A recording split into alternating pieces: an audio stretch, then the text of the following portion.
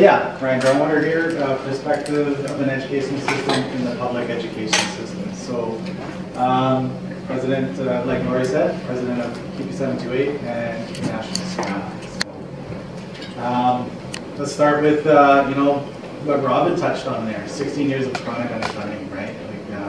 It's great to see everybody here, and I just want to recognize DBD here, former Surrey School District Education Assistant. So, welcome to you. It's good to have alumni here. 25 years as an EA. That's right. So a lot of experience in this room, just right? So, as we all know, there's a personal rift with Christy Clark, right, in BCTF. So that's led to 16 years of chronic underfunding. So what we really noticed as Surrey Schools support staff is education assistants and everything, is the impact it's had on the special needs education piece, right? So, underfunding of public education overall, right? Support staff positions and lack of support for students with special needs, right? Huge. We like to call it a crisis state, right? For sure.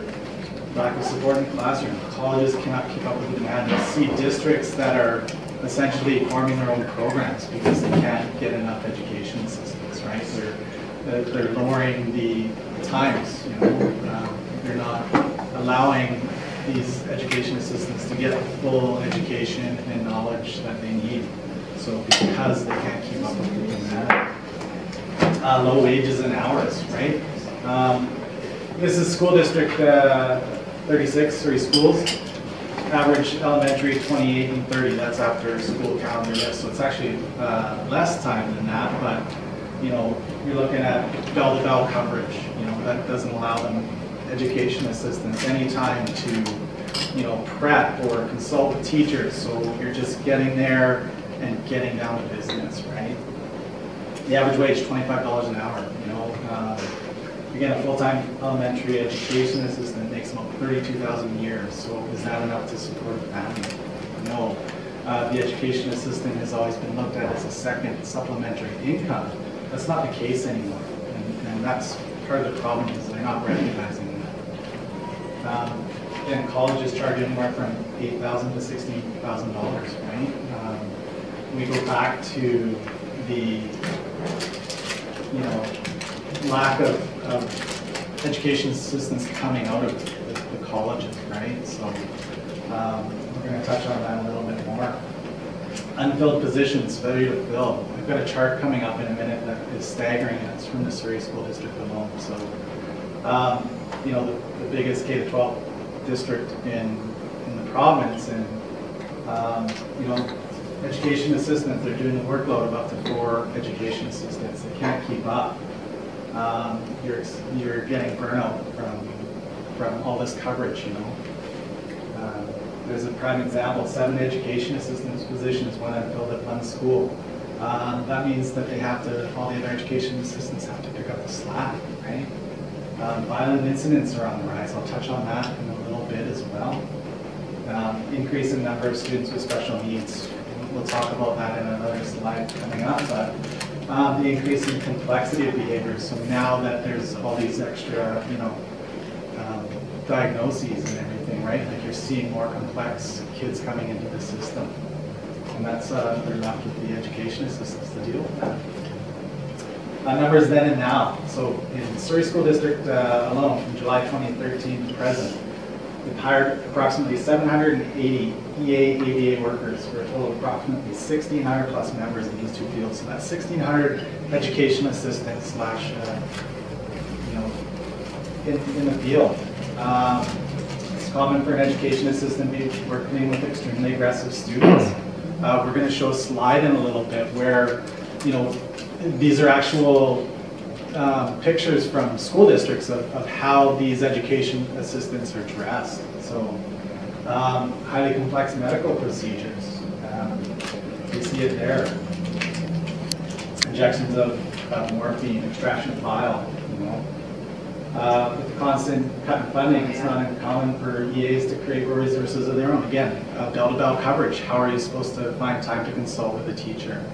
So you're seeing that as the frustration. EAs are going in and they're going in on their own time and doing it. And, you know, the provincial collective agreement allows for no unpaid work, but they have to because they just don't have the coverage. You know, we went to the board and we said EAs need, the drive out there right now for province-wide is 35 hours for an education assistant, you know, and even that, like, is not full-time hours, but it's going to get them the ability to consult with the teachers and everything else, right? So, but that all costs money. 16 years of chronic underfunding, where are we going to get that money? You know? Here's a failure to fill graph from Surrey School District, right? So what we've got here is from September to February. This is 120 unfilled positions. So you're upwards of 140 unfilled positions. That's in any given day. This is failure to fill permanent positions, or is this replacement? Replacements. Replacements. So you, on one day, you're upwards of 140 unfilled positions. So who picks up the slack in a situation like that? The rest of the education assistants who are already overworked, you know, underpaid, at a staggering. I mean, look at that. They're, on average, if you look at this graph, you're on average about 80 a day, right? And then you look at flu season, when flu season hits, and then you've got increases there. So the number of failure to fills, when we went into our board meeting in Surrey School District, we said, oh, we're having all these shortages for education assistants. And they said, well, we weren't really too aware of it because we had the teacher shortages as well. So we said, well, look, let's compare some numbers. And by far, the shortages for education assistants has surpassed the teachers, right? So. May I ask another question? And this has to do with my own district. We're having difficulty not only filling EA positions, which has been chronic in our district, but also now with other CUPE staff, custodians. Haven't heard too much about bus drivers yet. Buses? Yeah, we have buses. We won't go there. That's a whole other topic. And grounds people and stuff like that. So are you guys experiencing any of that? Shortages all across the board. All across the board, yeah. So these numbers you're presenting here, that's Surrey? This is Surrey alone, district. so I'm only speaking to Surrey, but because that's where I come from. So pretty staggering though, the amounts, and I know other districts are not far behind. The EA shortage is province-wide. We sit in these K-12 President's Council meetings, and it is chronic, province-wide. You know, from Prince George to the Kootenays to Victoria, you know. They're chronic shortages. So I got a stat from the district, right? In Surrey alone, every year, on average, 100 students with autism enter the district. And that's autism alone. That's not other special needs or anything else, right? And we look at the 3 levels of funding. Yeah. It comes down to an hourly, you know, you got physical medical needs first, communication, vision, hearing, intensive behavior. Shifts the focus from learning support to physical care. So how many of these students with special needs are actually getting the learning? You know, what you're seeing is, you know, shortages of 100 plus a day. What's being taken care of first? Well, your physical medical needs, your communication, right? So learning is so far down the list that these children aren't getting the education that they need. Lack of designation. Here we go. EAs are now working with upwards of a dozen students. I've heard more, but I just put in a dozen for that, right?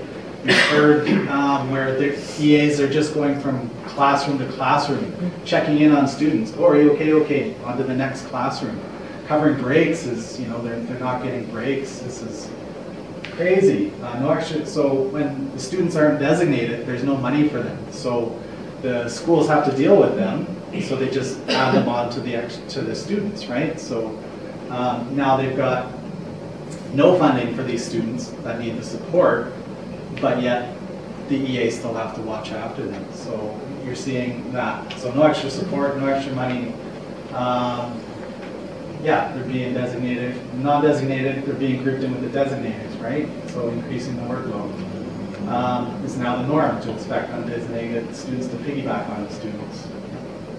Just on the non-designated students, in my last position in Surrey, I had 45 non-designated students on my caseload that I had to case manage and take a look at. And I only had a 32-hour work week, so when I broke it down, there wasn't even an hour to give each student. That was the funding, right? So yeah, it would be great to do it for all, their needs, but you also need the funding to support it. Otherwise, like D, You need to fund kids according to what they need. Exactly. And you need to trust.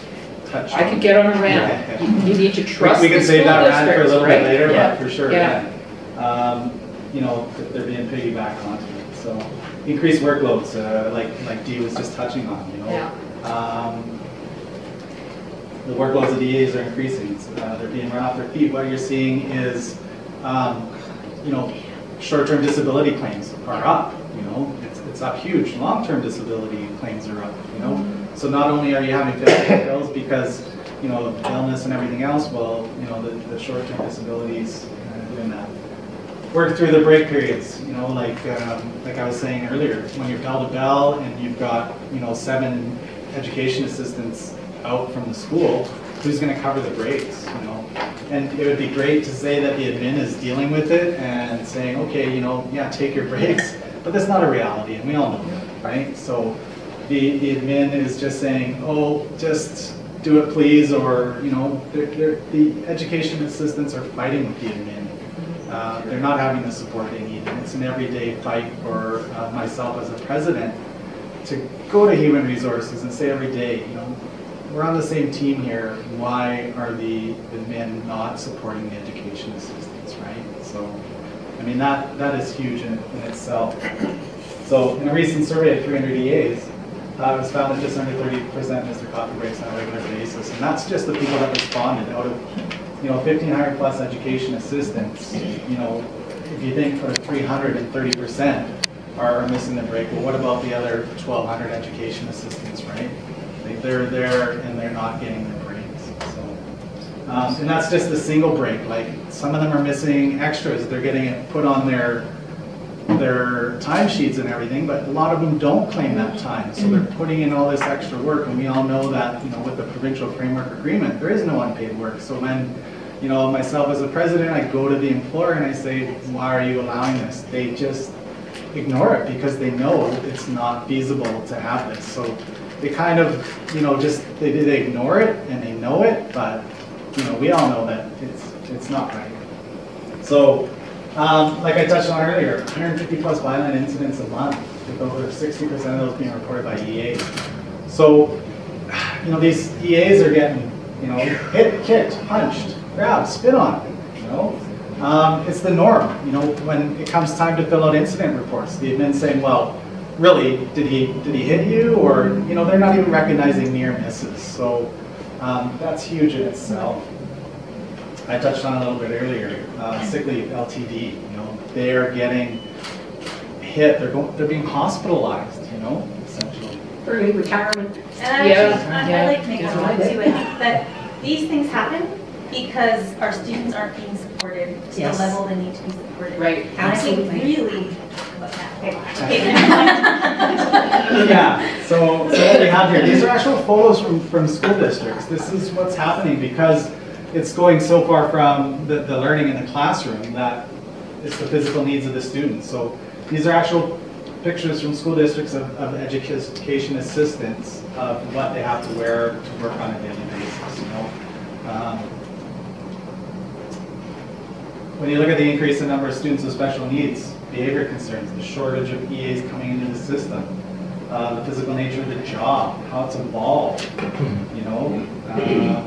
it's so different than the level of needs that we had 15, 20 years ago, where it was like Dee can attest to, where you were sitting with the student and actually getting some learning in. And now that's just gone so far because of the shortages. Now we're seeing, like I said, the physical needs being met, and then the education just furthest from the classroom, right? So with the election of a new progressive NDP government, we saw Rob talk about it earlier, turning their attention to working families and needs around childcare, education, right? We're optimistic that the funding announced is going to be great for us. We they recognize the support staff. I mean, how many times did you hear Rob mention support staff in his comments that you never heard of before from any other education minister, right? I never saw another education. So, you know.